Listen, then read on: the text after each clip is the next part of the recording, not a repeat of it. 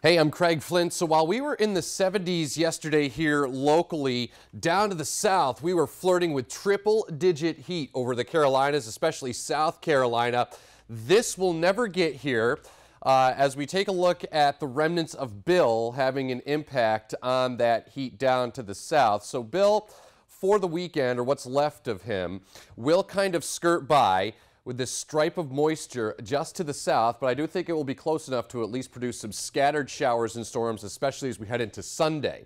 Now, later today, we have the opportunity for a few scattered showers and storms to move through here. You can see here at 5 o'clock a couple of those tending to flash up, mainly for areas to the north and west, but these will move their way through the region here as we head into the evening and through the overnight tonight.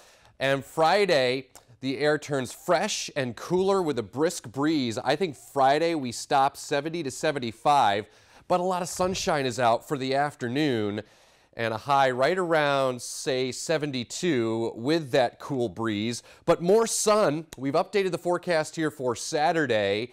I think a completely dry day Saturday. We get into Dad's Day on Sunday and the first day of summer with scattered storms and a high of 82. Mainly dry for Monday and a couple of scattered storms around Tuesday.